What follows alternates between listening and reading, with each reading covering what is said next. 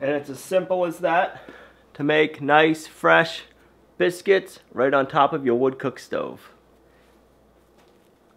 Ooh, those are nice. Nice and hot, flaky. To start off, you're just gonna need 2 1/4 cups of flour.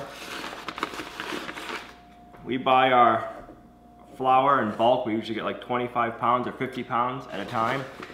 We buy it organic, and it's the cheapest way to do it.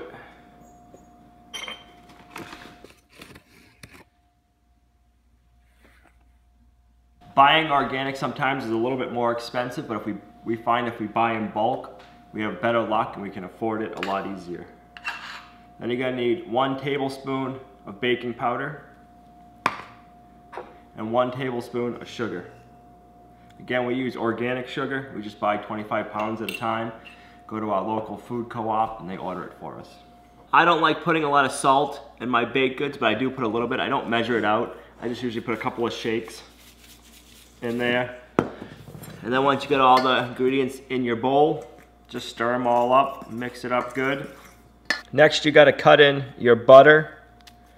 We're using 6 tablespoons of Kerrygold butter. I'm just gonna cut it into little pieces.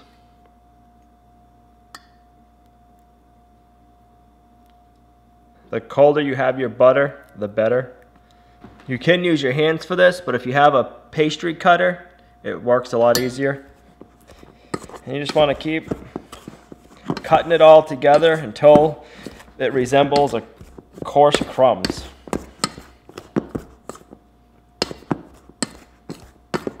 Then you're just going to want to make a well, add in half of your milk mixture, which is 1/2 cup. Mix it up good.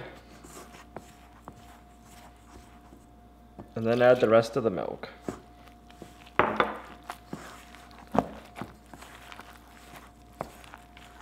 Then you just want to make sure you got a nice floured surface.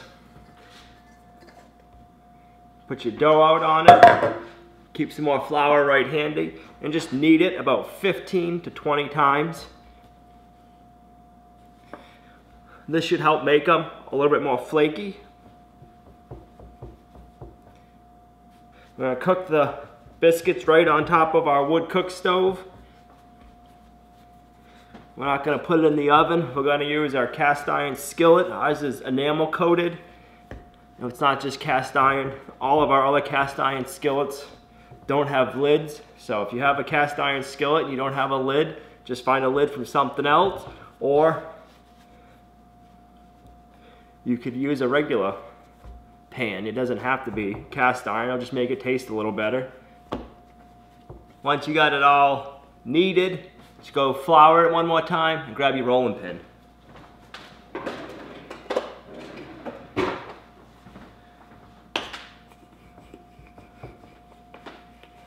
You got it all rolled out to the thickness you want, about 1/2 inch, 3/8 of an inch thick. You're gonna need a pastry cutter. I don't have a pastry cutter here, and if you don't, no big deal. I'm just gonna use a ball jar lid, and if you don't have one of those, just find a cup that you like the size. You don't need to have a fancy tool. And then just cut your biscuits out. The ball lid actually works really slick.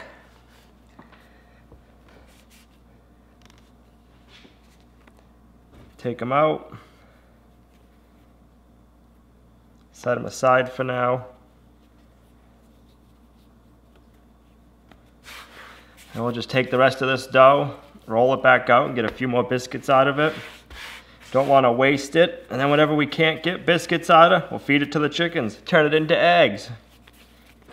We just keep a bowl around the house, and throughout the day we put all of our scrap foods in it, and once or twice a day we'll go out and we'll give it to the chickens. That's another great thing about having chickens. I'll put a couple more pieces of wood in the fire.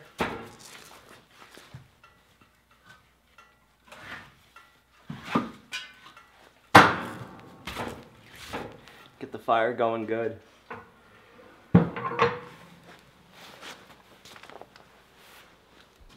We're gonna leave this on the stove for a few minutes, let it get up to temp, and then we'll come right back and we'll add our biscuits and a little bit of butter to it. All right, now that we got the pan warmed up a little bit, we're just gonna take the lid off. Just gonna add in a couple of spoonfuls of Kerrygold butter. We'll let it melt a little bit.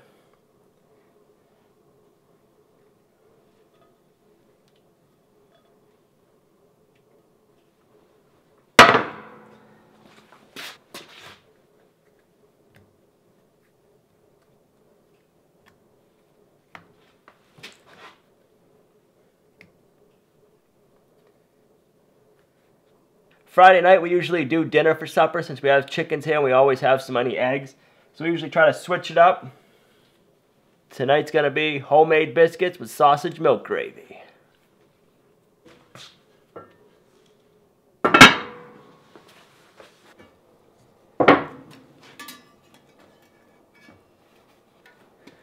Once they're cooked about halfway through, they're nice and brown on the bottom, flip them over.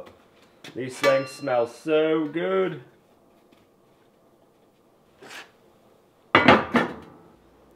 Awesome. These are looking nice. They're golden brown on the bottom. The top I flipped it over, let it cook for a few minutes. They got a nice brown. They've cooked up nice. Whew, hot. It's gonna make a nice biscuit to go with our sausage milk gravy tonight. It's a nice easy recipe.